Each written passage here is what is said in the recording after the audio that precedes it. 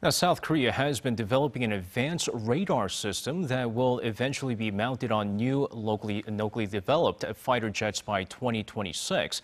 That it also developed a radar for its surface-to-air missile, for which a recent deal was secured worth more than $1 billion. Now, Bae Eun-ji visited the site where these state-of-the-art systems are being developed.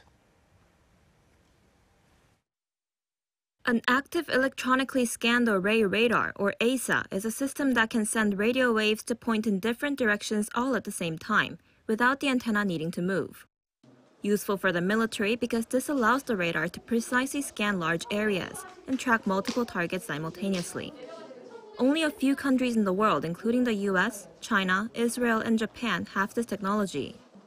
South Korea started developing this technology after the U.S. refused to approve the transfer of some of its key technologies for fighter jets in 2015.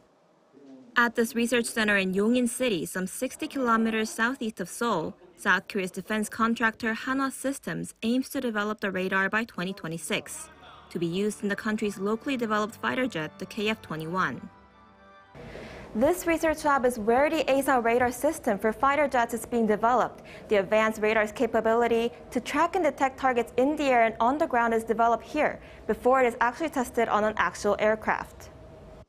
The radar system is not visible from the outside because it's covered with what's called a radome, a waterproof protective enclosure.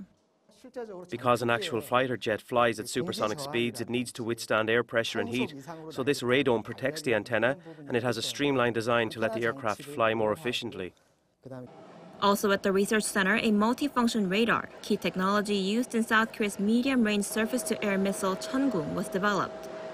The antenna spins 360 degrees to detect and track mid-range aircraft targets.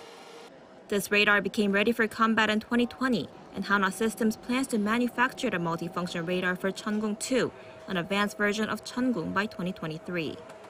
In January, the company has signed a deal worth $1.1 billion with the United Arab Emirates to export the system. Bae Eun-ji, Arirang News.